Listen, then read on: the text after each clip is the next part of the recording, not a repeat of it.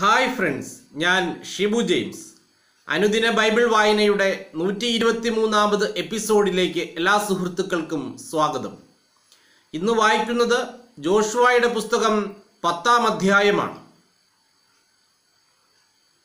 Joshua ജെറീക്കോയോടും അവിടുത്തെ രാജാവിനോടും പ്രവർത്തിച്ചതുപോലെ ആയി പട്ടണം പിടിച്ചടക്കി പരിപൂർണമായി നശിപ്പിക്കുകയും അതിൻ്റെ രാജാവിനെ വധിക്കുകയും ചെയ്തുവെന്നും ഗിബയോനിലെ ജനങ്ങൾ ഇസ്രായേൽക്കാരുമായി ഒരു സമാധാന സന്ധി ഉണ്ടാക്കി അവരുടെ ഇടയിൽ ജീവിക്കുന്നുവെന്നും ജെറുസലേം രാജാവായ അദോനിസദേക്ക് കേട്ടു.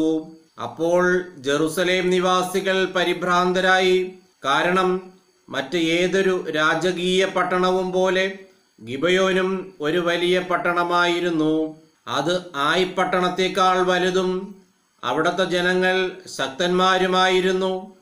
ജെറുസലേം രാജാവായ അദോനിസദേക്ക് ഹെബ്രോൻ രാജാവായ ഹോഹാമിനും യാർമുത്ത് രാജാവായ പിറാമിനും ലാഖിഷ് രാജാവായ ജഫിയായ്ക്കും എഗ്ലോൺ രാജാവായ ദബീറിനും ഈ സന്ദേശം അയച്ചു: നിങ്ങൾ വന്ന് എന്നെ സഹായിക്കുക, നമുക്ക് ഗിബയോനെ നശിപ്പിക്കാം. അവർ ജോഷുവയോടും ഇസ്രായേൽക്കാരോടും സമാധാന സന്ധി ചെയ്തിരിക്കുന്നു. ജെറുസലേം, ഹെബ്രോൻ, യാർമുത്ത്, ലാഖീഷ്, എഗ്ലോൺ എന്നിവരുടെ അധിപന്മാരായ 5 അമോരി രാജാക്കന്മാർ സൈന്യസമേതം ചെന്ന് ഗിബയോണിനെതിരെ താവളമടിച്ച് യുദ്ധം ചെയ്തു. ഗിബയോനിലെ ജനങ്ങൾ ഗിൽഗാലിൽ പാളയമടിച്ചിരുന്ന ജോഷുവയെ അറിയിച്ചു: അങ്ങയുടെ ദാസന്മാരെ കൈവിടരുതേ, വേഗം വന്ന് ഞങ്ങളെ രക്ഷിക്കുക, ഞങ്ങളെ സഹായിക്കുക. എന്തെന്നാൽ മലമ്പ്രദേശത്ത് വസിക്കുന്ന അമോരി രാജാക്കന്മാർ ഞങ്ങൾക്കെതിരായി സംഘടിച്ചിരിക്കുന്നു. ഉടൻ തന്നെ ജോഷുവയും ശക്തന്മാരും യുദ്ധവീരന്മാരുമായ എല്ലാവരും ഗിൽഗാലിൽ നിന്ന് പുറപ്പെട്ടു. കർത്താവ് ജോഷുവയോട് അരുൾ ചെയ്തു: അവരെ ഭയപ്പെടേണ്ട, ഞാൻ അവരെ നിന്റെ കരങ്ങളിൽ ഏൽപ്പിച്ചു തന്നിരിക്കുന്നു. നിന്നോടെതിരിടാൻ അവരിലാർക്കും സാധിക്കുകയില്ല. ജോഷുവ ഗിൽഗാലിൽ നിന്ന് പുറപ്പെട്ട് രാത്രി മുഴുവൻ സഞ്ചരിച്ച് അവർക്കെതിരെ മിന്നലാക്രമണം നടത്തി. ഇസ്രായേലിന്റെ മുമ്പിൽ അമോര്യർ ഭയവിഹ്വലരാകുന്നതിന് കർത്താവിടയാക്കി. ഇസ്രായേൽക്കാർ ഗിബയോനിൽ വച്ച് അവരെ വകവരുത്തി. ബെത്ഹോറോൺ ചുരത്തിലൂടെ അവരെ ഓടിക്കുകയും അസേക്കായിലും മക്കേദായിലും വച്ച് നിശേഷം നശിപ്പിക്കുകയും ചെയ്തു. അവർ ഇസ്രായേൽക്കാരിൽ നിന്ന് പിന്തിരിഞ്ഞോടി ബെത്ഹോറോൺ ചുരം ഇറങ്ങുമ്പോൾ അവിടം മുതൽ അസേക്ക വരെ അവരുടെ മേൽ കർത്താവ് കന്മഴ പെയ്യിച്ചു. അവർ മരിച്ചു വീണു. ഇസ്രായേൽക്കാർ വാളുകൊണ്ട് നിഗ്രഹിച്ചവരെക്കാൾ കൂടുതൽ പേർ കന്മഴ കൊണ്ട് മരണമടഞ്ഞു. കർത്താവ് ഇസ്രായേൽക്കാർക്ക് അമോര്യരെ ഏൽപ്പിച്ചു കൊടുത്ത ദിവസം ജോഷുവ അവിടത്തോട് പ്രാർത്ഥിച്ചു. അനന്തരം അവർ കേൾക്കെ പറഞ്ഞു: സൂര്യ, നീ ഗിബയോനിൽ നിശ്ചലമായി നിൽക്കുക.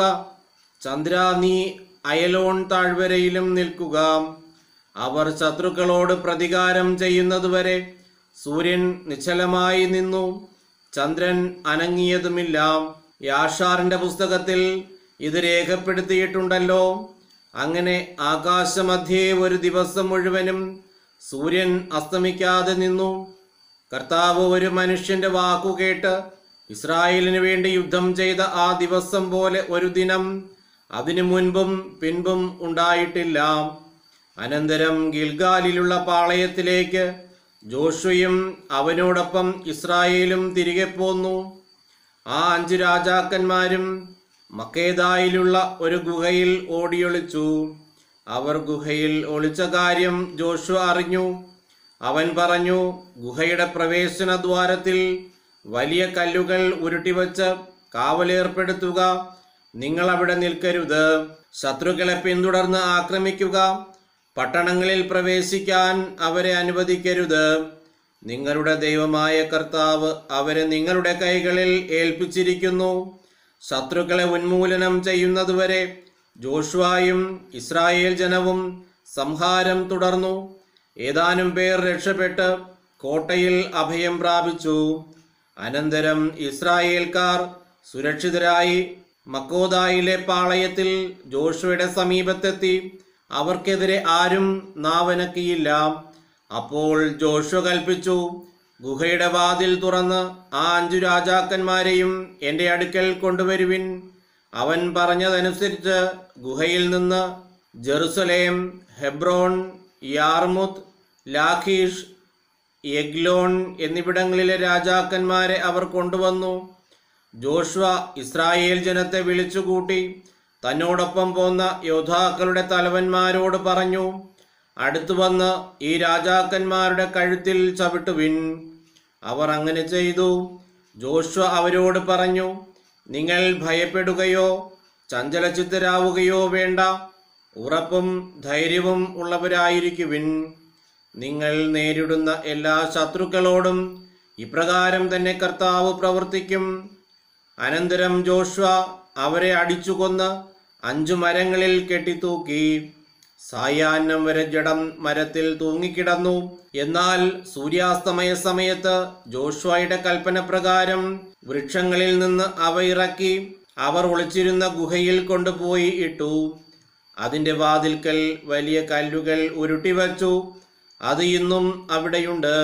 അന്നു തന്നെ ജോഷുവ മക്കേദ പിടിച്ചടക്കി.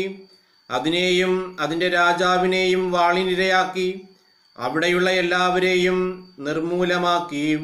ആരും അവശേഷിച്ചില്ല. ജെറീക്കോ രാജാവിനോട് ചെയ്തതുപോലെ മക്കേദ രാജാവിനോടും അവൻ പ്രവർത്തിച്ചു. അനന്തരം ജോഷുവയും ഇസ്രായേൽ ജനവും മക്കേദായിൽ നിന്ന് ലെബ്നായിലെത്തി അതിനെ ആക്രമിച്ചു. ആ പട്ടണത്തെയും അതിൻ്റെ രാജാവിനെയും ഇസ്രായേൽക്കാരുടെ കൈകളിൽ കർത്താവ് ഏൽപ്പിച്ചു.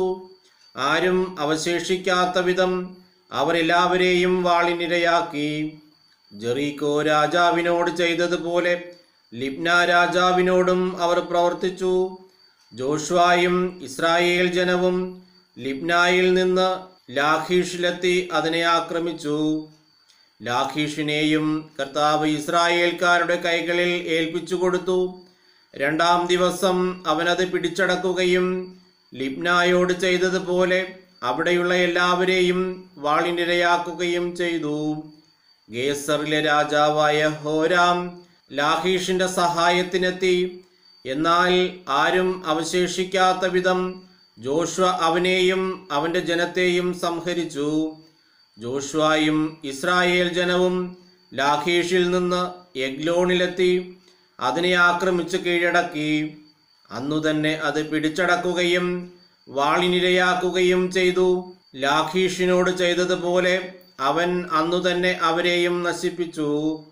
അതിനുശേഷം ജോഷുവയും ഇസ്രായേൽ ജനവും എഗ്ലോണിൽ നിന്ന് ഹെബ്രോണിലെത്തി അതിനെ ആക്രമിച്ചു. അത് പിടിച്ചടക്കി അതിൻ്റെ രാജാവിനെയും അതിലെ പട്ടണങ്ങളെയും സർവ്വജനങ്ങളെയും വാളിനിരയാക്കി. എഗ്ലോണിൽ പ്രവർത്തിച്ചതുപോലെ ഒന്നൊഴിയാതെ എല്ലാവരെയും നിശേഷം നശിപ്പിച്ചു. ജോഷുവയും ഇസ്രായേൽ ജനവും ദബീറിന്റെ നേരെ തിരിഞ്ഞ് അതിനെ ആക്രമിച്ചു. അതിൻ്റെ രാജാവിനെയും സകല പട്ടണങ്ങളെയും പിടിച്ചടക്കി വാളിനിരയാക്കി. അവിടെ ഒന്നും അവശേഷിച്ചില്ല. ഹെബ്രോണിനോടും ലിബ്നായോടും അതിലെ രാജാവിനോടും പ്രവർത്തിച്ചതുപോലെ ദബീറിനോടും അതിലെ രാജാവിനോടും അവൻ പ്രവർത്തിച്ചു. അങ്ങനെ ജോഷുവ രാജ്യം മുഴുവനും മലമ്പ്രദേശങ്ങളും നെഗേബും താഴ്വരകളും കുന്നിൻ ചെരുവുകളും അവയിലെ രാജാക്കന്മാരോടൊപ്പം കീഴടക്കി. ഒന്നൊഴിയാതെ എല്ലാ ജീവികളെയും ഇസ്രായേലിന്റെ ദൈവമായ കർത്താവിന്റെ കൽപ്പന അനുസരിച്ച് നശിപ്പിച്ചു. കാദേശ് ബർണയ മുതൽ ഗാസ വരെയും ഗോഷൻ മുതൽ ഗിബയോൻ വരെയും ജോഷുവ പിടിച്ചടക്കി. ഈ രാജാക്കന്മാരെയും അവരുടെ ദേശങ്ങളെയും ഒറ്റപ്പടയോട്ടത്തിൽ പിടിച്ചെടുത്തു. എന്തെന്നാൽ ഇസ്രായേലിന്റെ ദൈവമായ കർത്താവ് അവർക്കു വേണ്ടി യുദ്ധം ചെയ്തു. അതിനുശേഷം ജോഷുവയും ഇസ്രായേൽ ജനവും ഗിൽഗാലിൽ തങ്ങളുടെ പാളയത്തിലേക്ക് തിരിച്ചു പോന്നു. ദൈവമേ, സ്തുതി നിനക്ക് യോഗ്യമാകുന്നു. ബാറയ്ക്കുമോ.